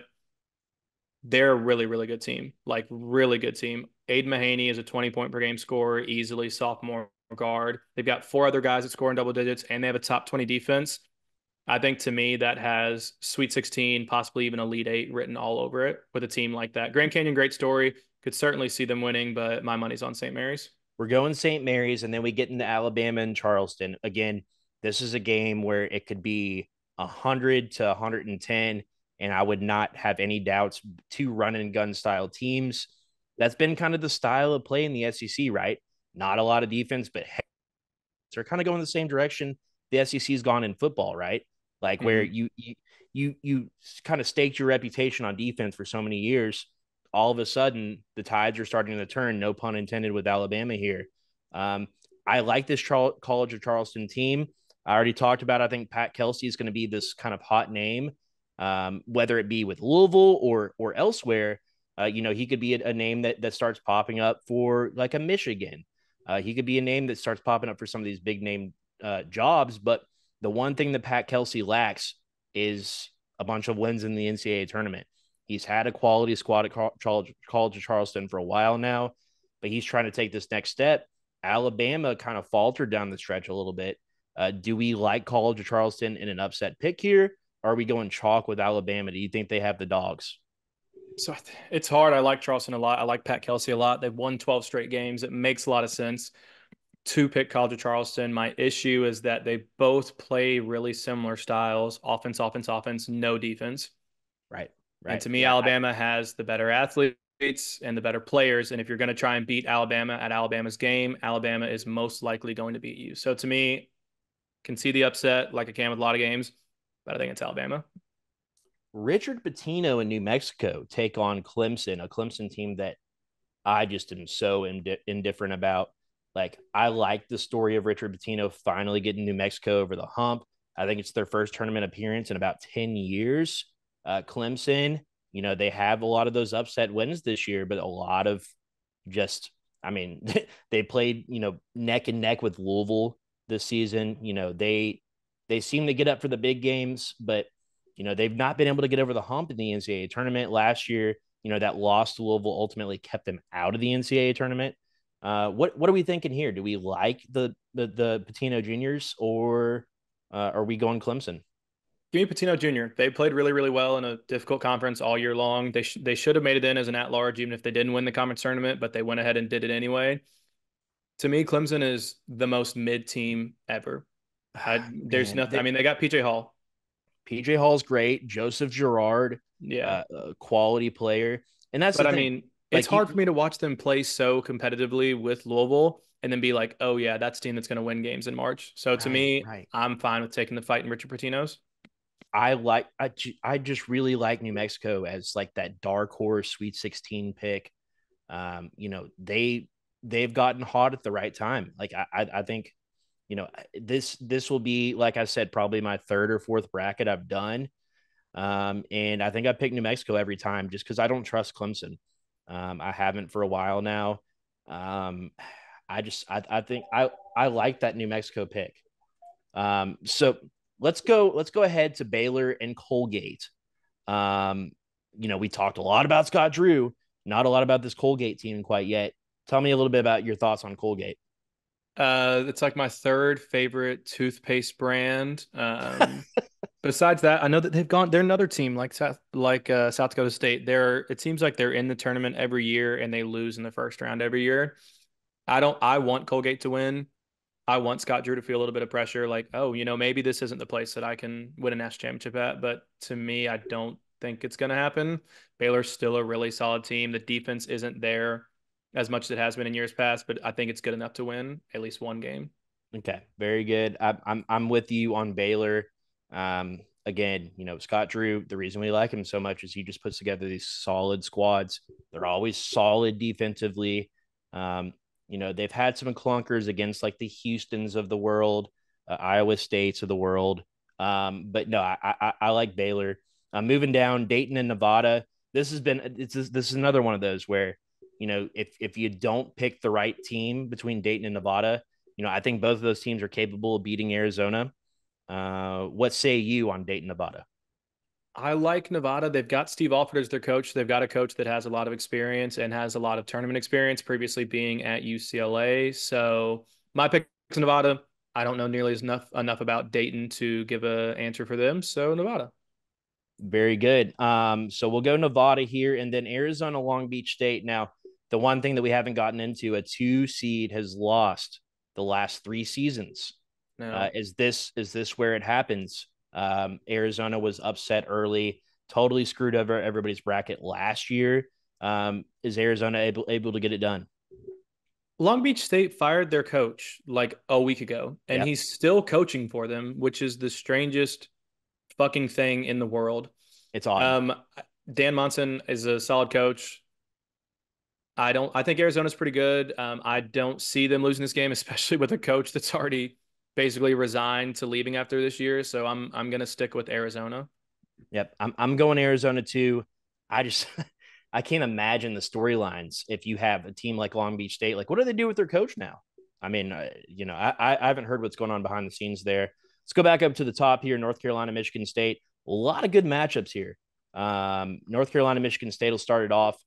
Is North Carolina able to make it to the Sweet 16, or is the King of March, uh, you know, retaking his crown once again?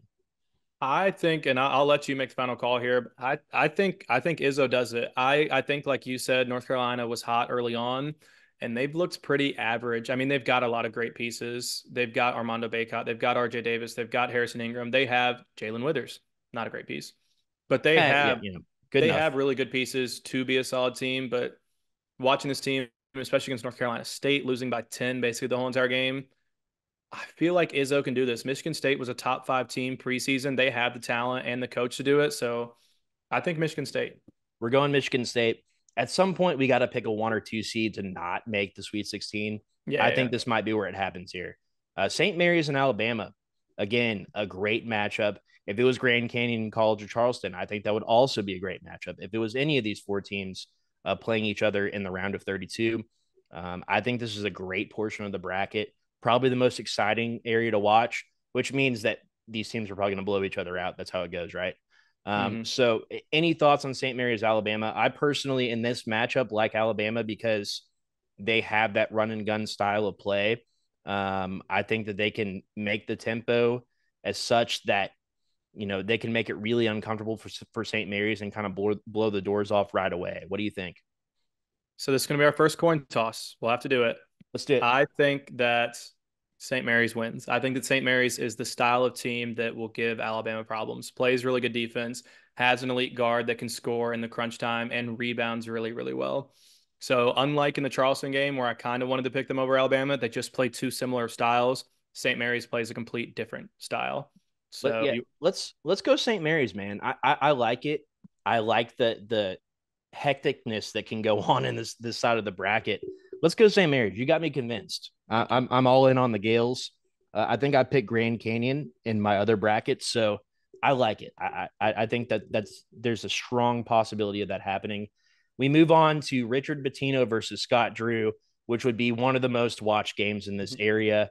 And that would be, I'm assuming, on Sunday, sometime Sunday afternoon. What do we think? Can Richard Pitino get it done, or does Baylor keep rolling? and I don't have strong feelings. Every part of me wants to pick New Mexico just because I want, like we said earlier, Scott Drew to get out of the tournament as early as possible. So I'll let you make the final decision on this one. Let's go New Mexico. Let's support our guy Richard Pitino. All right. A lot of people have been saying that they're high on Richard Pitino returning. I don't think that would ever happen. But I do like them here. I think he has the basketball acumen to take down a team like Baylor. At some point, Baylor's been so consistent in March. I really like, the idea of them getting upset at some point early on in this tournament. I think a New Mexico team could do that. If Clemson were to win that game, by the way, I think that Baylor would destroy Clemson. So Yeah. really that's one of those where if Clemson ends up pulling that one out, you could see Baylor make it to an Elite Eight type of game. We move down to Nevada and Arizona again. Any thoughts on Nevada pulling the upset here, or do we like Arizona moving on? I think I like Arizona. I mean, I think they are one of the few teams that I think could win a national championship. So I think Arizona moves on. We're back to Michigan State and St. Mary's, a matchup that a lot of people probably don't have. What do you think, Michigan State and St. Mary's? Is St. Mary's your kind of Cinderella this season? I think they might be. I think they might be my darling. I mean, maybe I just fell in love with them beating the piss out of Gonzaga on Saturday or Sunday of last weekend. Always good to see those dudes lose. Yeah, but I mean, I've said it before. They're well balanced in scoring, which helps out. They play good defense, which you need in March, and they have Austin Mahoney, who is a certified bucket. So to me, I think they have the pieces necessary to make that Cinderella runs the Elite Eight. Let's But do it. it's hard to fight against Izzo, but I think St. Mary's. Go Gales. It is, but I don't think this is, again, I could be totally wrong, but I don't think this is a Michigan State squad. Like we talked about, coming off the high of beating a UNC team, I really like St. Mary's in that particular matchup. Moving down to Arizona and New Mexico, again, we have our other Cinderella in New Mexico. Can they take down Arizona? I mean, that's kind of a great regional matchup as well. Or do you like Arizona advancing? Think I like Arizona. They're really heavy offensively, but I think talent just wins out at some point against New Mexico. So that puts us at, I'm in agreement, by the way, that puts us at St. Mary's and Arizona in the Elite Eight. Who's going to the Final Four?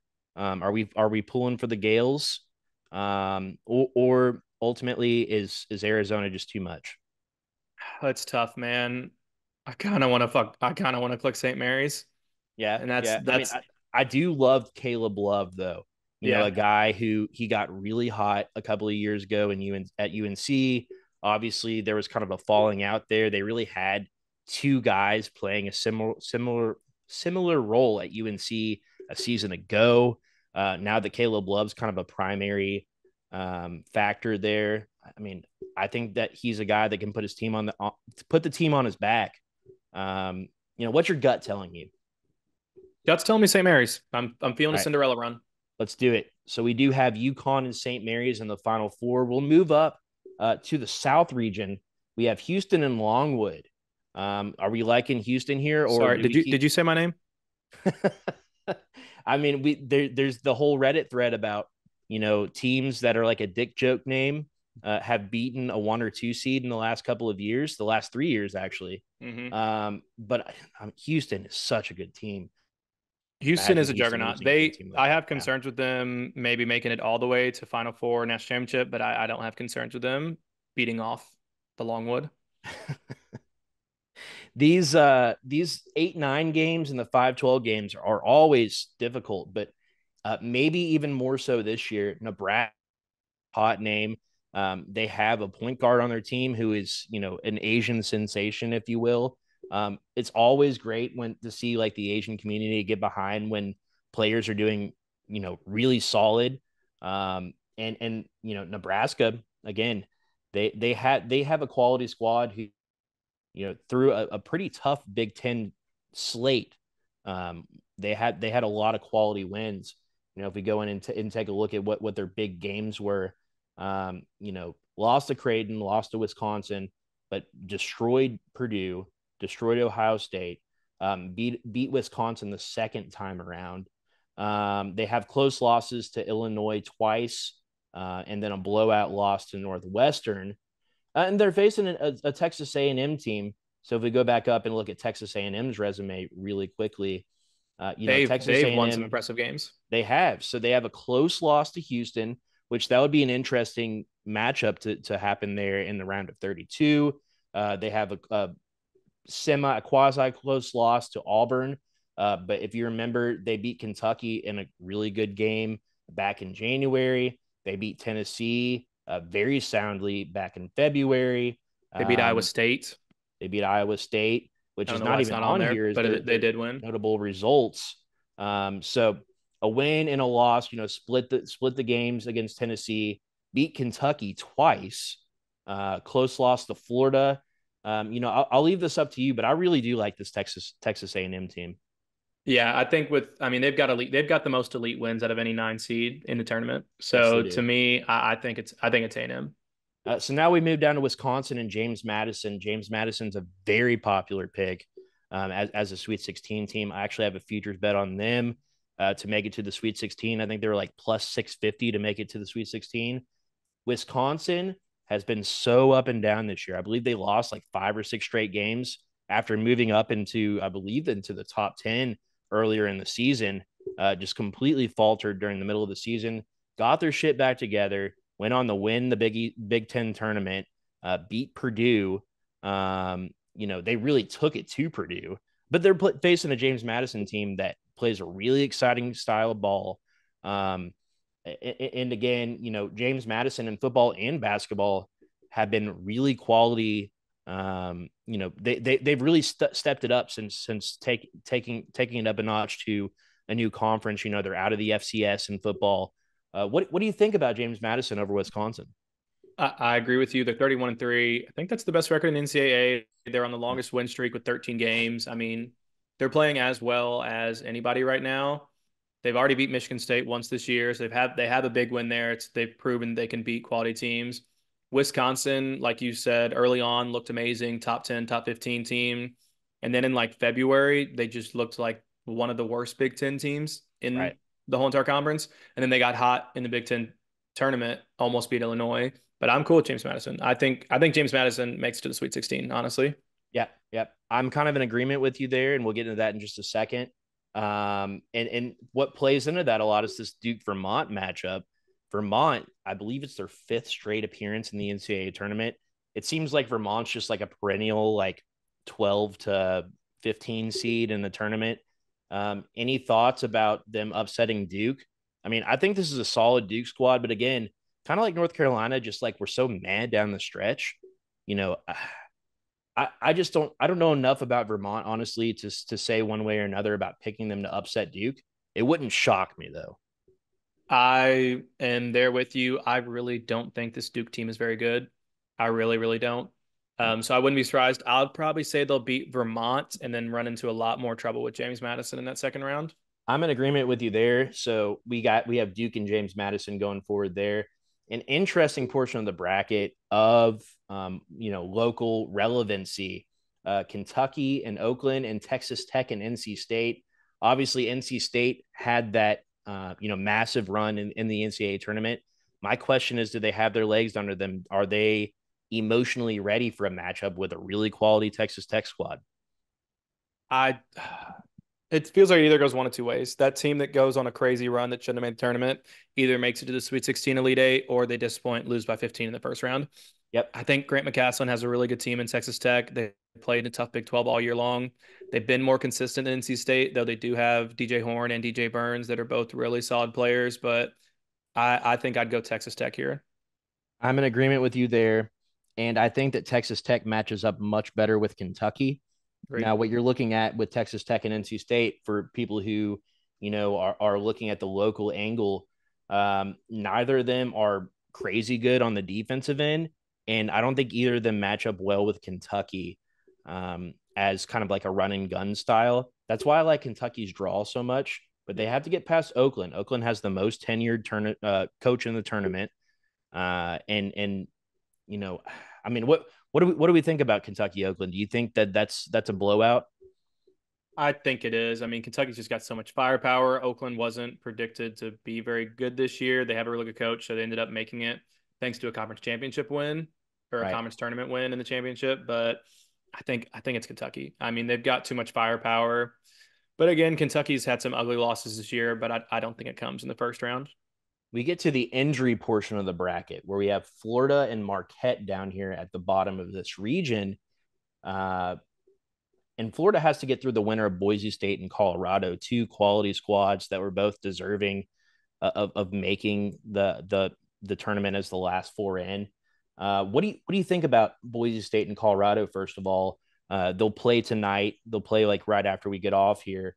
What do we think about Boise State and Colorado, and are they capable of taking out Florida? I It's so hard for me to make this pick that I know always there's one team that starts in the first four and makes a run to the Sweet 16, Right, makes a they get run that pretty momentum far. going. Yeah, yeah. It's always difficult for me though because I don't. Is it going to be Boise? Is it going to be Colorado? I don't know. I do like this Florida team. They've had impressive wins, Kentucky, Alabama, and I think they beat Auburn as well. Right. They are a pretty solid team. They had a guy get hurt. I don't know his name, but he wasn't like a starter. Like he wasn't like a huge player. Like it was a guy that you could. It'd be like on this year's team if we lost Manny Okorafor or Caleb Glenn, like a tertiary piece that's going to play minutes, but isn't like going to kill you. So I think I like Florida here, but those first four teams can get hot, and I'd be fine They, picking them too. they can, if it's Boise State, I really like this Boise State team. They have a quality squad. I think they're actually an underdog against Colorado though. So we'll see. We like that Colorado flavor so far, just destroying Virginia. Hmm. But I do think Florida has enough firepower to advance. They had the player with a nasty injury in the SEC championship and never really recovered from that. I don't know how much that's going to deter them, going forward. But a lot of people like Florida as that sneaky pick, especially with a potential matchup with Marquette. What do we think about Marquette, Western Kentucky? Some more local flavor here. Dude, I'm 5 minutes away from WKU's campus right now. I've been to a couple games this year. Steve Lutz is a hell of a coach. He has Yep. them playing fast. They turn the ball over a lot, but I mean, that Conference USA tournament that they played in, they won every game by 20 points. I mean, granted, they Yep. got lucky with like Louisiana Tech losing and a Right. couple other teams losing, so they didn't have to play the best teams. But they look really good, and Marquette looked just okay in that Big East tournament. They get Tyler Kolek back. Right. I think they've got more talent. I think we should pick Marquette to be smart, but Yep. I, I'm gonna put money on WKU just because the odds will be so good. I wouldn't be surprised with WKU really pushing this game, with this being like a 75-73 type of final. I do think Marquette pulls it out. And I think the reason being Tyler Kolek. It seems Mm. like they kept him out as a precautionary thing in the tournament. So ultimately, I think that Marquette comes out victorious. Going back up to the top of this region here, we have Houston and Texas A&M. Do we like Houston advancing here? I think we do. I think A&M's going to give them a hell of a game though. I will say I think Houston will still win, but they're going to give them a really good game. A&M has played well against top quality competition. I'm in agreement. I'm excited. If that ends up being the matchup, I'm very excited about that. And then we talked a lot about James Madison Duke. Do we like the Dukes defeating the Duke? I think so. I think this Duke team's not very good. Yep. I I mean, really don't think they're not 4 seed worthy. I mean, their resume is, but their talent wise, I don't think they are. I'm in full agreement with you there. We have Texas Tech and Kentucky. I really like Kentucky here, man. I hate to say it, but Yep. they got as much as Kentucky fans complain about their draws, they have probably the best. First of all, for them to even secure a 3 seed over a 4 seed, and then get into one of the more fortuitous draws, if you will. Hmm. I think Kentucky can pummel Texas A&M. Yeah, I think Texas A&M Tech. doesn't play the right style to beat them. They need a more slow it down, dirty you up, muck up a game kind of team to make Kentucky struggle. And I don't think Texas Tech is that. Florida and Marquette. What do we think here? Two teams that are kind of, Florida had their center injured. Tyler Kolek, who's the star for Marquette, has been injured since the middle of February. Do we think that Florida can pull this out, or is this Shaka Smart, capturing that lightning in a bottle this March? I think it's Marquette. I think it's Tyler Kolek. That's a really good team. I could see Florida making it, but that's such a good dang team. That brings us back up to Houston and James Madison. James Madison plays a completely different style of ball than Houston does, but Houston, like we talked about, they have that experience. They have an experienced head coach. They've been there, done that. They've done this before. This could be one of his final runs here in the. Do you like Houston, or do you like James Madison kind of just really creating a lot of chaos here? I think the run-ins for James Madison, an amazing run to the Sweet 16, a really talented team, but when Houston's playing defense the way they always do and hitting 40% of their shots, they're one of the best teams in college basketball. So then that brings us to Kentucky and Marquette. I think that, a potential Kentucky Houston matchup could be awesome.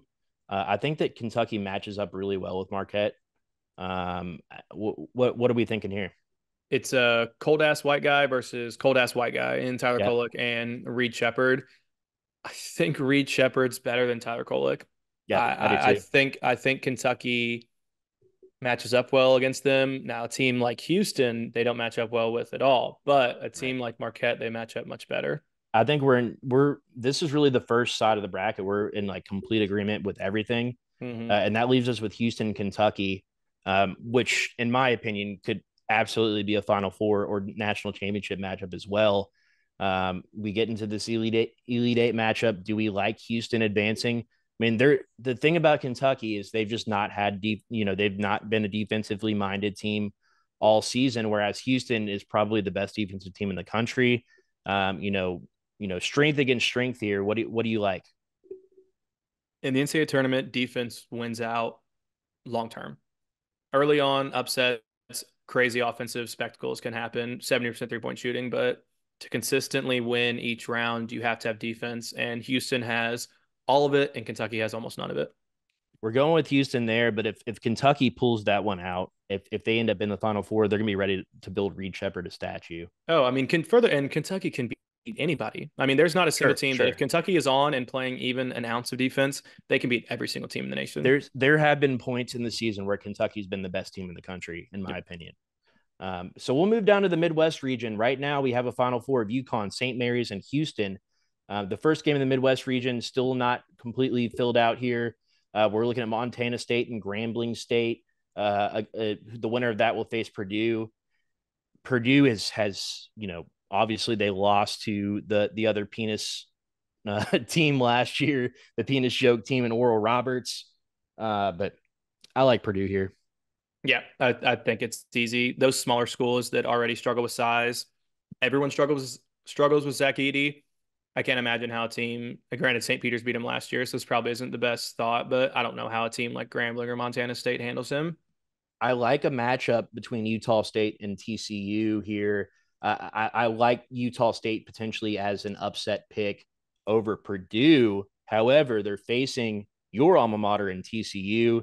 You probably know a lot more about them than I do.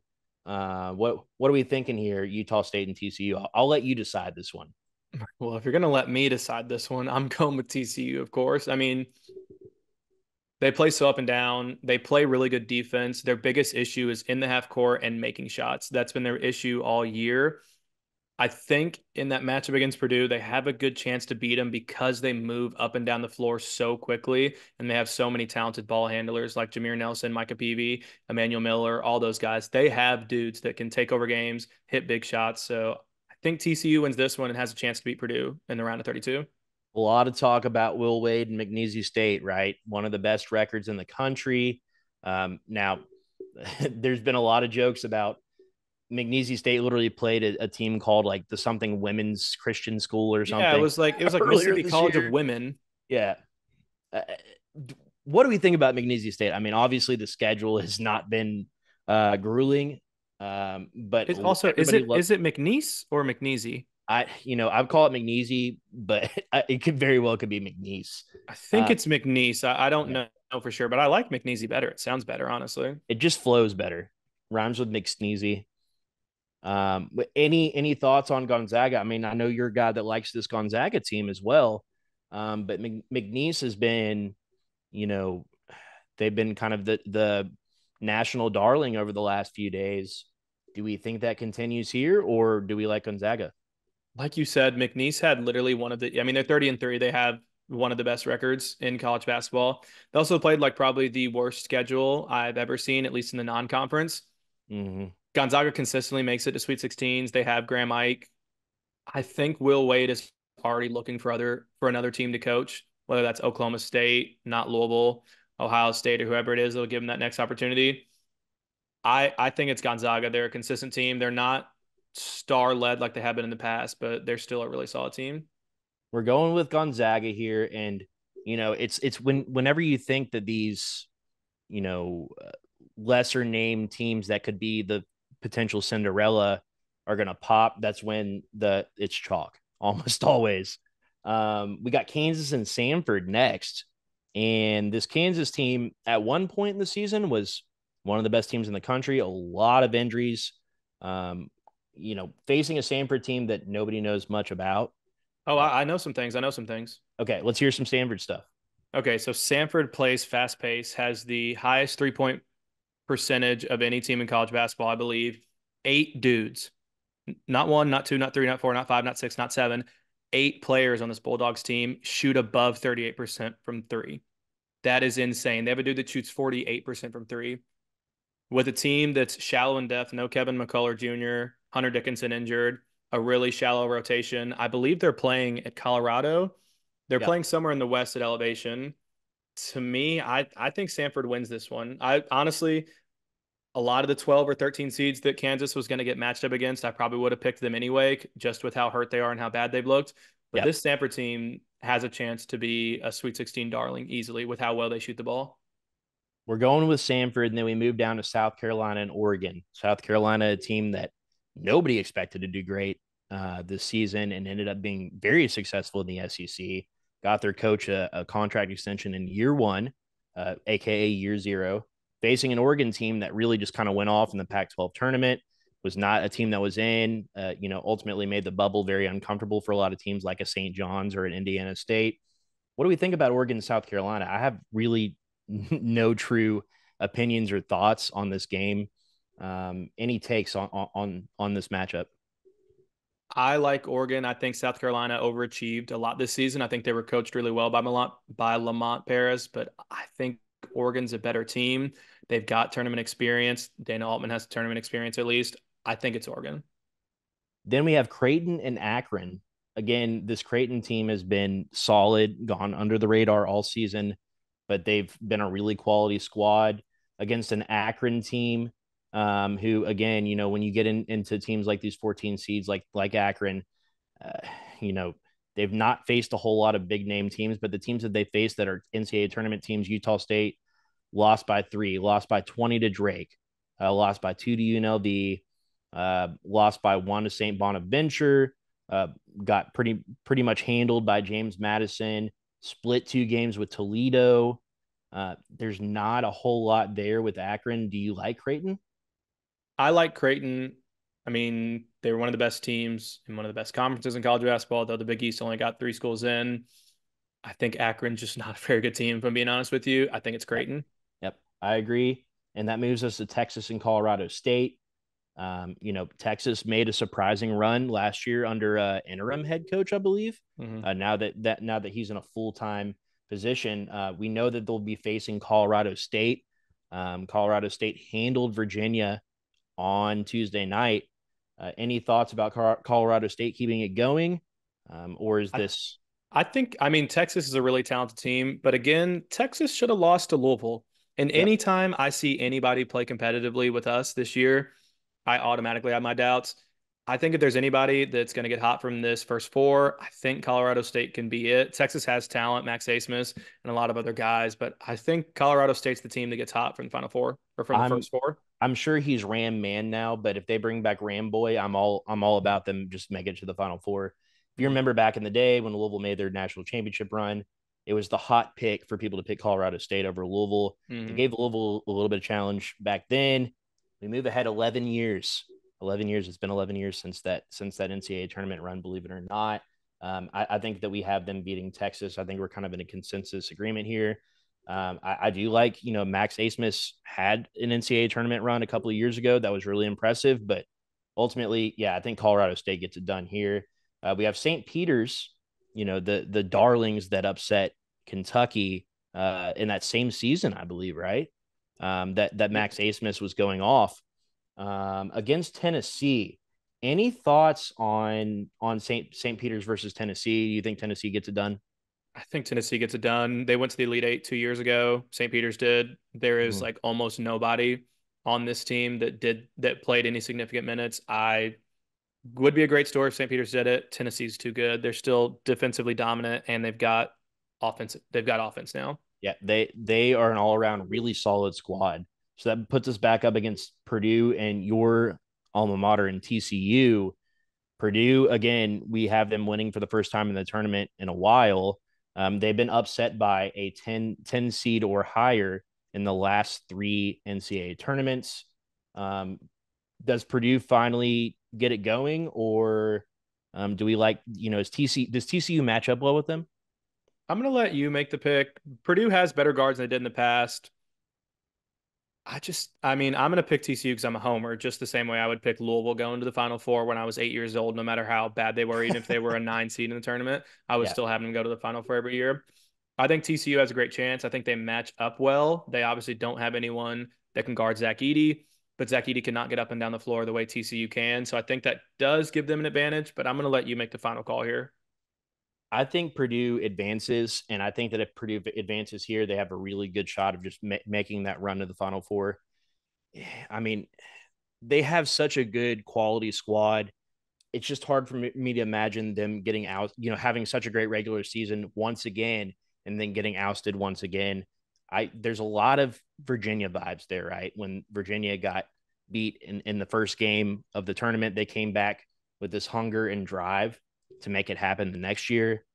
I think Purdue takes down TCU. I know it's making you uncomfortable. I can see the look on your face. Whatever, man. No, But I'm just kidding. then that moves us down to Gonzaga and Samford. Again, a Samford team that you're really high on against a Gonzaga team that you're really high on. Any thoughts there about how they match up? I think, I mean, very different speed, 3-point shooting is Samford. Gonzaga's more slow it down. Graham Ike is their best player, so they're more post oriented. I can see, I mean, this could all blow up in my face, but I think Samford is the team that makes a surprise Sweet 16 run and can test Purdue as well, honestly, because they teams that shoot like that, they're very unpredictable. They could lose in the first round very easily, but they can Mm-hmm. also just you can't do anything. Like against when Drake played Indiana State last Right. week, you Right. couldn't do anything. Indiana State played a good basketball game. They just couldn't do anything because Drake wouldn't miss a shot. This is what Samford can do as well. Yep. Yep. So we got the Bulldogs taking down the Bulldogs, and that moves us down to Oregon versus Creighton. Again, an Oregon team that's been really hot versus a Creighton team that's just been consistent all season. They've been there, done that. A head coach that's been at Creighton for 15 years now in McDermott. What say you?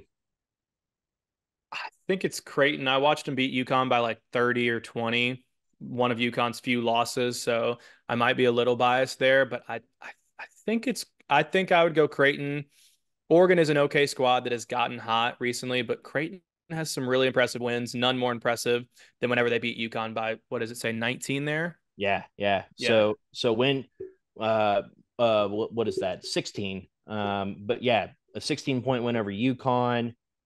No, excuse me. You're right. I'm sorry. A 19-point win over UConn. They also lost to UConn by Yeah, yeah. 16 back in January. But they have, really quality wins again over Marquette. They have a quality win earlier in the season against Alabama. I like Creighton here. So that moves us down to Tennessee and Colorado State. I think we'd both be in agreement that Tennessee would probably win this one. Yep. I think Tennessee's issue in the past has always been they're so defensive oriented, kind of like Virginia. Then they get in these NCAA tournament games and they just don't have anyone that can score. They have Dalton Connect now. They have probably the best score of the basketball in the whole entire sport. Another dope ass white guy. Let's stay there with Creighton and Tennessee first. What do you think about Creighton, Tennessee? This is a really tough one. I think this is going to be one of the tougher ones to pick. I could coin toss it and I'd be fine with you either way. I want to lean a little bit more Tennessee just because I know they have that defense. Mm-hmm. And now they have that proven scoring ability with Dalton Connect. Creighton is a really solid team too. So I'm fine coin flipping it here, letting you decide. But if you're giving me a pick, I'd go Tennessee. I'm going Tennessee as well. I was just waiting for you to say it. Purdue and Samford. Again, Samford's our darling here out of this bracket. Purdue, do they have to show us something first before we pick them to make it to the Elite Eight? What's our thoughts here? I mean, I'm feeling crazy. I want to go Samford. I understand that is probably not the correct pick whatsoever. I don't think they have one dude. Samford has like one dude that's taller than 6'9" that plays for them. So matching up against Zach Edey will be difficult. I think they obviously have a chance to beat almost anybody in this team with the way they can shoot the ball. I think Purdue probably gets it done. I think they have something to prove, kind of similar to a UVA run where they So were so embarrassed last year. if you're watching here on YouTube, I have this pulled up for a reason, and this is something that I looked into previously. Oh, Purdue just wow. absolutely waxed Samford early in the season. Phew. Now, again, teams are not the teams now that they were back on November the 6th when they played, which was one of their first games of the season. But Purdue took them down 98-45. Jesus Uh, Christ. see, Samford will be hungry. Samford will be hungry for sure. They'll be out for blood. The Bulldogs will be out for blood. I think it's Purdue here. And I Yep, I really agree like with that you. matchup of Purdue and Tennessee. I just they picked the wrong region. I think if they want to, if they they already have those tough matchups with Kansas, potentially Gonzaga or McNeese. I just don't think there's much gas left in the tank after that. So then that leaves us for our final pick to go to the Final Four: Purdue versus Tennessee. What do we think? Tennessee. I mean, they have the size to match up. They've got Jonas Adu. They have enough defense to be able to stop Purdue, and they've got the offense as well. So I think, wow, 1-1-2-5, not terrible. Better Yeah. than most ESPN analysts that come out and it's 1-1-1-2 or 1-1-1-1, and you're like, wow, you really went out on a limb there. Yeah. So that 5 is St. Mary's, the 1 is UConn. Who do we have winning in our first Final Four game? I think it's UConn. I've made, like I said, a lot of brackets. I think in 80% of my brackets, I have UConn winning. It's so hard to It's pick against them. it's Yeah. really, really difficult to pick against them. I think they could lose against Auburn in that Sweet 16 matchup. I don't think there's anyone in that West bracket that beats UConn, whether it's St. Mary's, North Carolina, Arizona, whoever it is. So I think if UConn makes it to the Final Four, they will be in the championship game. And then we have Houston and Tennessee, a great matchup there. Two very defensively minded teams that can also get it done on both ends of the floor. Do we like a Houston UConn matchup, or do you think Tennessee, this is finally Rick Barnes' time? I think I'm going to go Tennessee. They make the Final Four for the very first time ever. They have a little bit more offense than Houston has. Houston looked like garbage in the last time we saw them against Iowa State. They lost by 28. Good teams that win national championships do not lose by that much. I think the last time a national champion lost by that much was 2014 UConn when Yep. Louisville beat them by like 27-28 in the first Right. round of the Big East tournament. And then they just went on an ape shit run. Right. So to me, great teams don't get beat that badly. So I'm going to go Tennessee. So we have Tennessee and UConn for all the marbles. Do we think that UConn gets it done once again? I think so. I really think so. I mean, they're just the Yeah. most complete team, the most experienced team. On offense, they do it. On defense, they do it. They've got a great coach. They've got everything a team needs to win a back-to-back national championship. So we got UConn defeating Tennessee, a Final Four of UConn, St. Mary's, Houston, and Tennessee. Guys, get involved in the State of Louisville Bracket Challenge. We have some pretty solid giveaways. It's going to be winner take all. So I suspect that it'll go down to the last day of the State of Louisville Tournament Challenge, which is how we set it up. That's how we want it to be. Um, Make sure that you get signed up. And thank you again to our sponsors, Mr. and Mrs. Bourbon, Frankfurt Avenue Liquors, and of course, our buddies over at T-Shirt Hooligan, who help us with all of our merch. That's going to do it for us for now.